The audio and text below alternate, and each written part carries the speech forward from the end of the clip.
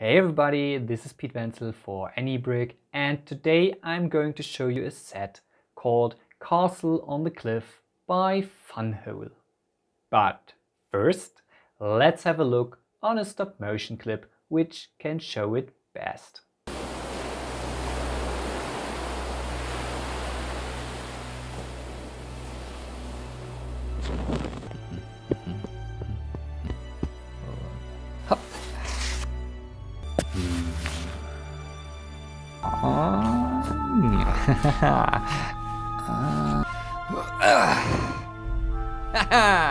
By the way, a longer version of this short will be linked. The set was provided to me for free, so I can show it to you and do a review. If you like it too, there is a link to the FunWhole store in the video's description. By using the code ANYBRICK, you can save up to 10%. The company's USP is the fully integrated LED lighting system, which you hopefully enjoyed in the demonstration. But let's start from the beginning. This is the packaging. Company, ID, piece count and the set name. I especially like the individual name design. It is completely irrelevant, but FunWhole have changed the prefix of the ID from FH to F only. The box is very durable with no space for air inside. It is full to capacity. We get a construction manual with a handful of stickers. The bags with the bricks have a print for the building section. I like that these bags are no longer grouped together in one additional big bag, as this reduces waste. One black bag which contains the electrical elements, and one brick separator, one tweezers and one battery box. Batteries are not included, you need 3 and slide it to open.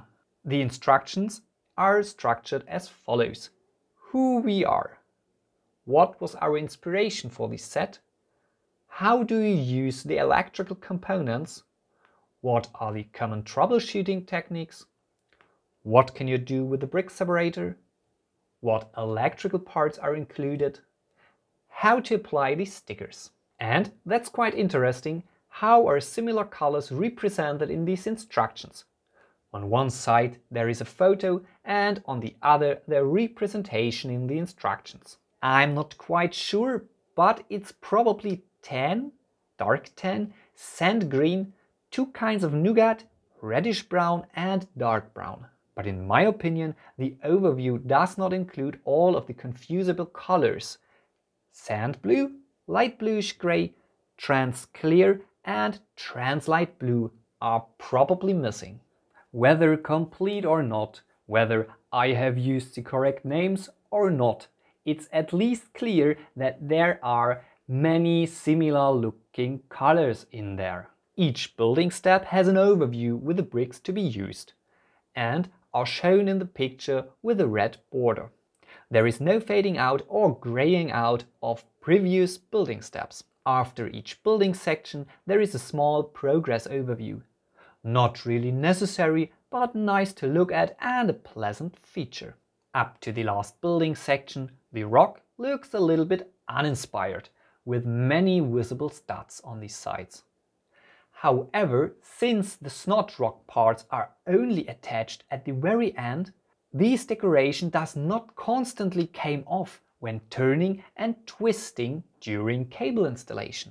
If there are any construction steps where special attention should be paid to any detail, there is a detailed drawing with a written information box. There are extra pages for problem solving for technical connections.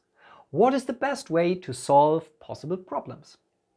No disturbing filling colors have been used and the amount of bricks per building steps are balanced.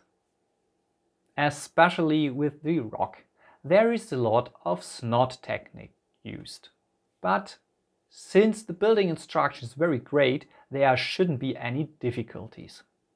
Especially at the beginning of the construction, some of the used techniques seemed very strange to me. The reason for this is that this set was designed in such a way that you can still reach the technical elements after the construction is finished in order to do troubleshooting if necessary. First, I like the fact that there is integrated troubleshooting in the building instructions. And second, easy access for troubleshooting by set design is great and outstanding. Especially in the first two building sections, there are no difficulties due to similar colors, as specific bricks are only available in one color each. Thus, you can simply gain experience with the similar colors before they all come together in building section number 4. I would swear that in some places I have not used the indicated colors either, but this doesn't matter because set design lives from different color tones. The brick quality is extremely good with a high clamping force. According to the company's own statement, Go bricks are used. In addition, I noticed that different molds were sometimes used for the bricks here. It is particularly notable in the 16 by 16 plate. The blue one is from the 9003, while the brown one is from this set. Compared to the ocean adventure ship FH9003, the casting points of the bricks have become even more invisible. I didn't notice any disturbing color variations, although this set design would have forgiven that. I did not have a single casting error. No part was missing, and there are even a few spare parts left. The set is 20 by 16 by 40.5.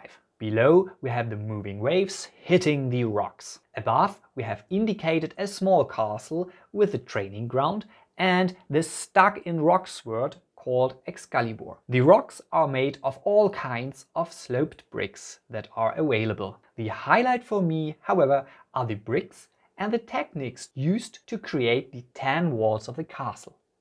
I mean, take a closer look at it. Although the upper part overhangs very far, nothing wobbles here. At the back you have a handle that moves the waves and lifts the sword out of the rock. A chain is used as a transmission, which pretty much fills the whole rock. The battery box is installed at the rear rock.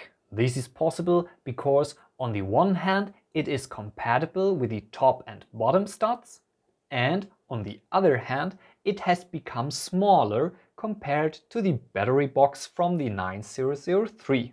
Thus, it is housed, but unfortunately not completely disappeared.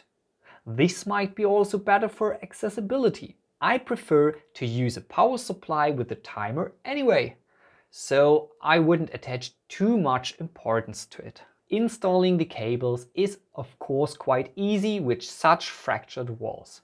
There is always a gap everywhere where the thin cable can fit.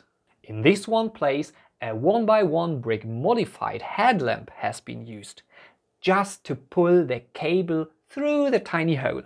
I think that's great, and now I know you can do it. I want to see more cable management integrated into the set design. Unfortunately, there is nothing modular about this set. The lower part with the waves is unfortunately not very suitable for brick filming, but it looks good. However, the upper part is instead very suitable for brick filming. It is also quite easy to separate it from the rock again. Since it is essentially an open-air castle square, you can easily reach everywhere with your hands to animate the figure. Unfortunately, the helmet included is shaped inside in such a strange way that it just barely covers the fixed eyes.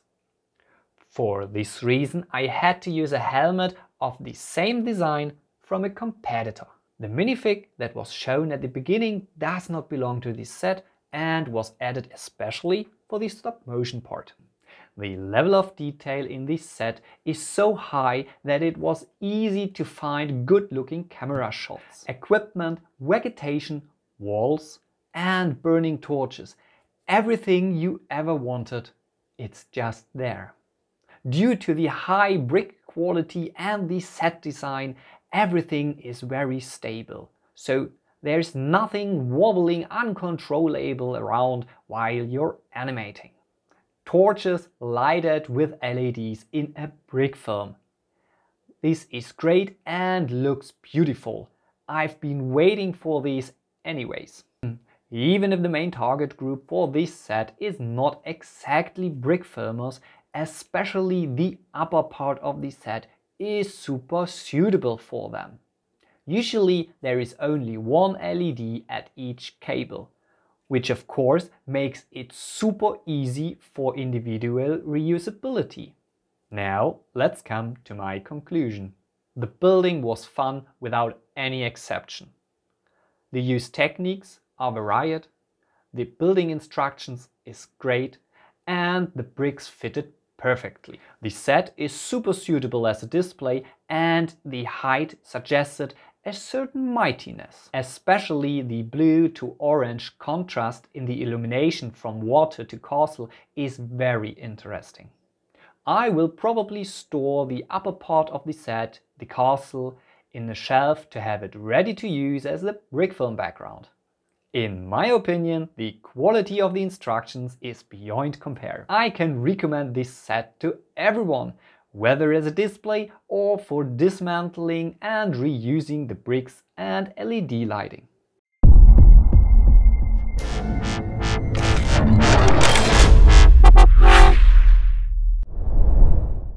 I used several parts of a brick film for demonstration in this review. If you're interested, a link to the complete StopMotion short is over there. I will add an additional brick film playlist all done by me down there. And if you like this content, you may follow my channel.